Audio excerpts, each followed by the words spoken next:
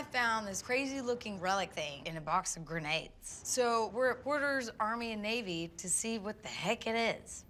Wow, that's really special. May I? Yeah. We thought maybe it's for gunpowder or something. This is really special. It's a bomb.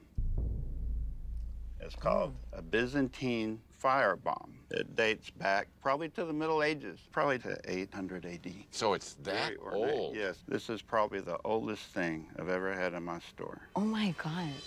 What they did with this, they would fill it with oil. It's called Greek fire. It's petroleum-based. Then they would put a little wick, light it, and toss it like a modern hand grenade. Right. The thing would land, shatter, explode. The oil would. It didn't really explode because they didn't have gunpowder. It would just shatter.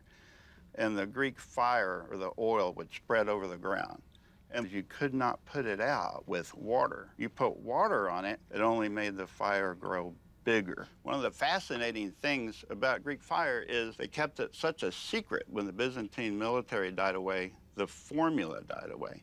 Nobody to this day can actually replicate the true formula of Greek fire. Some people even think Greek fire was the atomic bomb of the first millennium, but it's really special. It's the first one I've ever got to see.